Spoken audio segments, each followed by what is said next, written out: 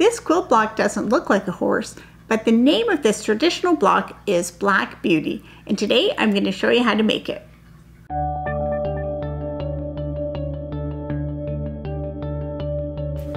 So this block, the Black Beauty, or otherwise called Blackford's Beauty, is a traditional 12-inch quilt block.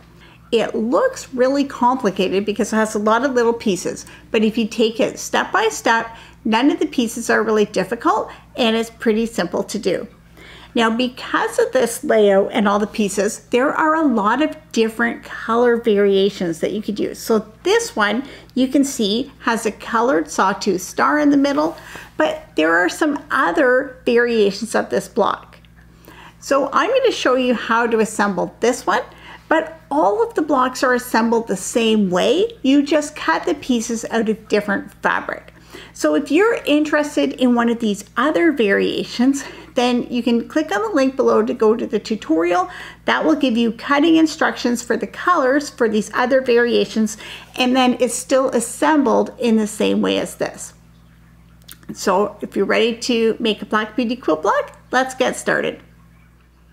So for this version of the Black Beauty quilt block, from our background fabric, we're going to need 8 2-inch squares, 8 2-inch by 3.5-inch rectangles, and 8 2-inch by 5-inch rectangles. Then for our color 1 fabric, which is the color of the star in the middle, we're going to need 1 3.5-inch square and 8 2-inch squares. And then from color 2, which is the accent color, we're going to need 20 2-inch squares. So once we have all this cut out, we're ready to begin sewing. Now to begin sewing, we're going to need our 2-inch by 5-inch background pieces. There's 8 of those. We're going to need our 8 color 1 2-inch squares, and then we're going to need 8 of the color 2 2-inch squares. So you're going to have a bunch of these left over. You're only going to use 8. And then to begin, you're going to take your little 2-inch squares and you're going to draw a line on them from corner to corner, so a diagonal line on each one of these. And you can use a pencil, you can use water soluble marker, whatever works for you.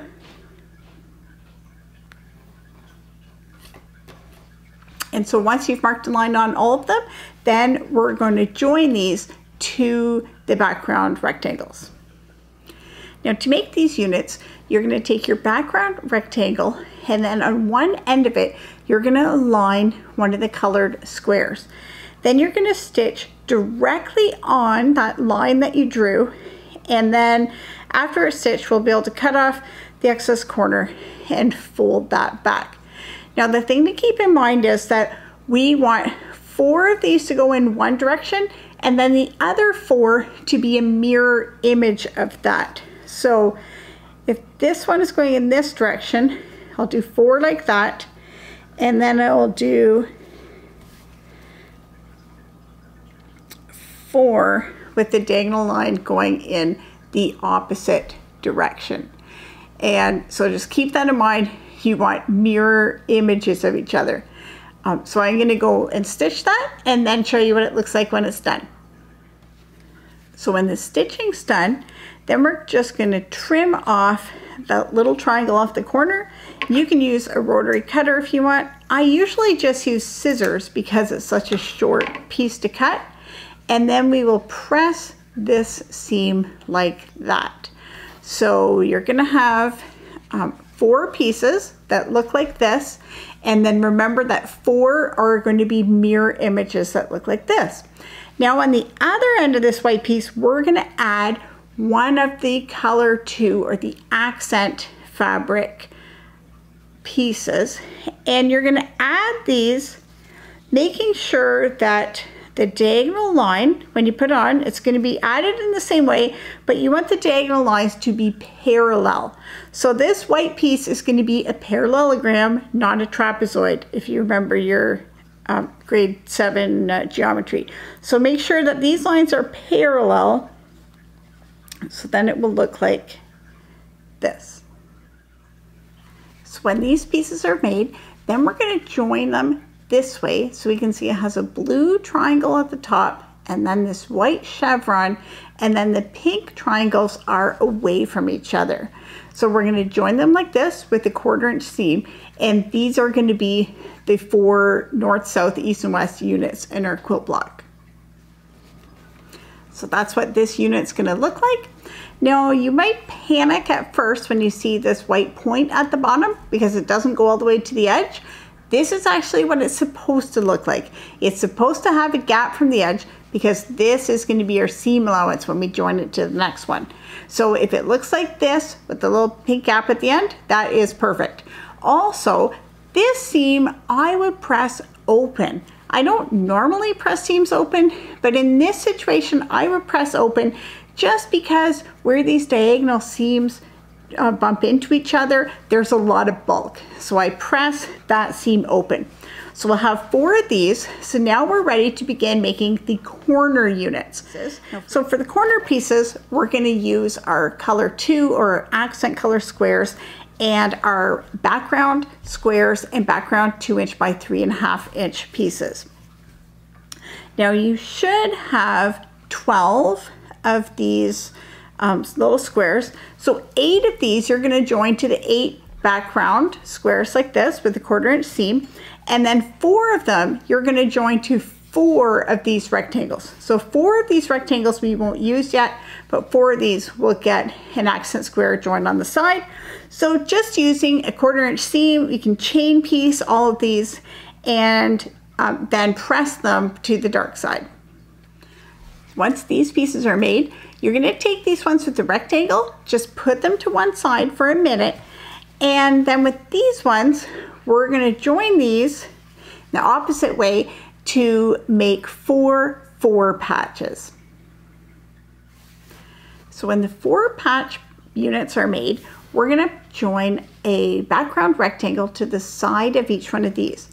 So just before we do that, take a second to double check the layout, because these are going to be joined with the long piece that has a square of accent fabric, and it's going to be joined in this way so that you have the little diagonal line of squares. So you have to be sure to join this rectangle into this side. You can't put it on this side because then that wouldn't look right. So just double check before you join these to make sure that you're joining it onto the correct side. So now these units are made. We're going to join them with these units to get the corner pieces with the diagonal line. So now these pieces are done, and I know it looks like this middle square is smaller than the other ones, but again, that's just because of seam allowance, so don't worry about that. So now we're ready to lay out and assemble our whole block. So our colored square goes right in the center, and then these chevron pieces go at north, south, east, and west.